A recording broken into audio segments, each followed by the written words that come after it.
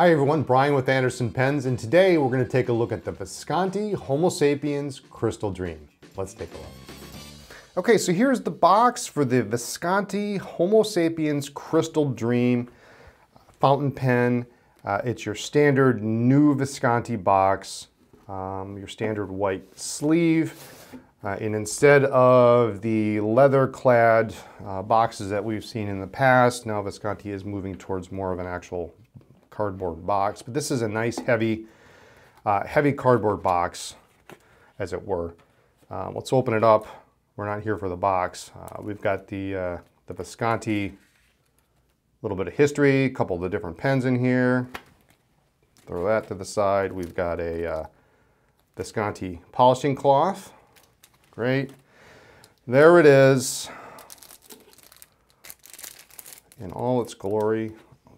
Put that aside here and let's take a look at this. So the Homo Sapiens is by far the quintessential, it's the pen. When people think of Visconti, this is one of the first things they think of. And when Visconti came out with this pen, I was very, very excited.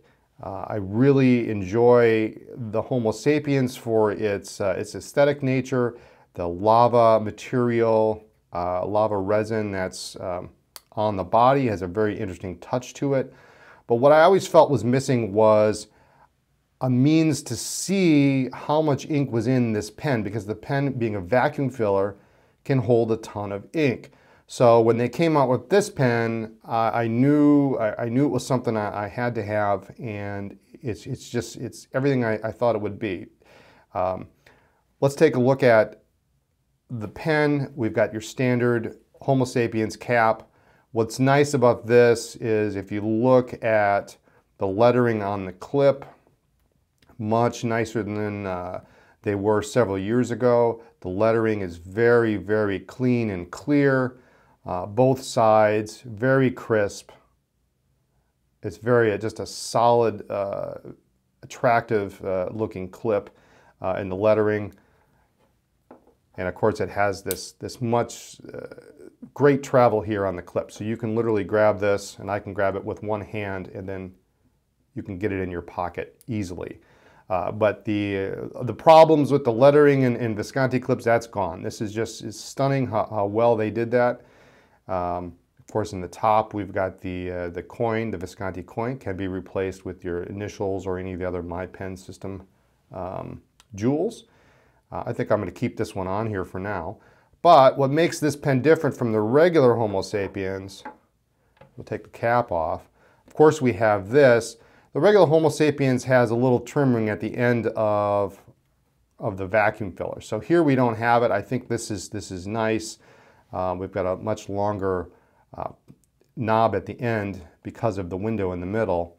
On the bottom here, we've got a nice bronze little disc that kind of finishes it off. That's a little different from the standard version. And you see here we have a visualated section, very nicely engraved in there, Homo Sapiens. Of course, it matches up, lines up perfectly with the nib. And you can see how much ink is in that reservoir. We'll talk about that in a minute. Let's go to the meat here. 18 karat solid gold nib. So they've moved on from the palladium to 18 karat, and this is a rose gold finish on it.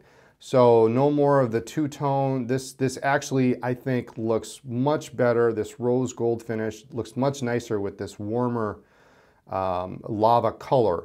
It really goes well. Fine nib. There's a look at the feed. It's got the Visconti letter on the end of the feed there. And of course, it's not a Homo Sapiens without this hook safe lock system here. You push in and give it a twist, and there it is. So there's no screwing multiple times around to get the cap off. Just push in, and there it is. And it holds pretty well. Let's unscrew this. Let's take a look at the filling system. So if I unscrew this and pull this out, and you can see it. Now it's nice because you can see the whole system in here. Put it in there. And so we can see the whole piston rod And as a two-stage reservoir power filler, what that means is there's a reserve, there's a fill tank here, and then from here up, we can shut that off like you can on any other vac filling pen. When this is all the way screwed down, it shuts off flow from the main barrel, the main reservoir, up to the front. And we can back that off just by unscrewing this a little bit, and then that'll cause flow to go from one to the other. We can take a look at that in a minute. But screw that down, and that's all you need to do. In the hand, unposted, real nice length. It's got some weight to it. It's very well balanced. I can feel maybe a little bit of weight toward the back here. There's a little bit of weight in the mechanism, but it's fairly evenly balanced. If I post it, it does post on the knob, but unlike the, let's say the TWSBI 580 where you have a problem with that, I don't think this is really going to be an issue. So it does post a little bit long, but that's not too bad. It doesn't post super long like some pens like the Durograph or anything. So it's a good length in the hand this way, and that's probably the way I would use it most of the time. For longer sessions you could, that wouldn't bother too. I would probably hold it back a little bit. The hook lock safe system here is not sharp on the fingers, so if you do grab it there, it's not really digging into my fingers like sometimes the threaded sections are. Let's ink this up and see how it fills and see how it writes. Okay, so I've got my Rhodia pad here, and I've also got some Visconti Bordeaux ink. And pro tip for you, those of you who haven't used Visconti ink before, because of the shape of the bottle, it is a little tippy.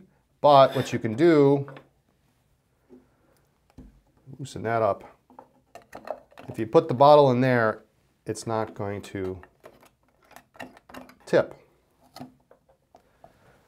So to fill the pen, first thing we're going to do is we're just going to unscrew this.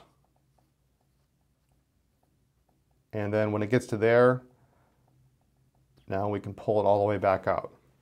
And this is a single stroke operation. You don't have to do this multiple times. So I'm going to put this in up to and including the end of the section. And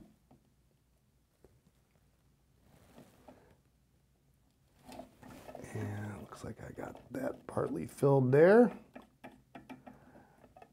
And a good thing I had it in here because it looks like I spilled some ink out. I'll wipe this down here.